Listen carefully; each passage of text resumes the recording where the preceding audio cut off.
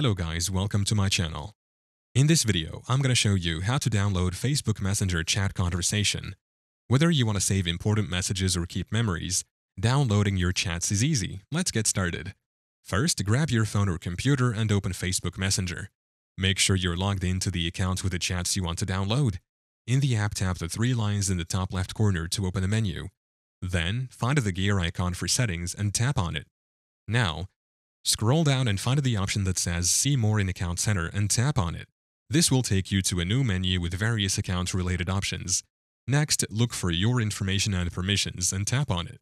Here, you'll see an option called Download Your Information. Select it. Next, tap on the Download or Transfer Your Information button. Then, select your Facebook account and tap Next. Next, select specific types of information. Now you'll see a list of different types of information you can download. To download your Messenger conversations, make sure Only Messages is selected. Then tap Next, select Download to the device and tap Next. After that, tap on Create File. Facebook will start creating a copy of your Messenger data, which may take some time depending on the size of your conversations. Once the file is ready, you'll receive a notification from Facebook. You can then go back to the Download Your Information section to download the file to your device. And that's it. You've successfully downloaded your Facebook Messenger chat conversation to your mobile device. You can now keep a copy of your chats for future reference or just to look back on some good memories. Thank you for watching.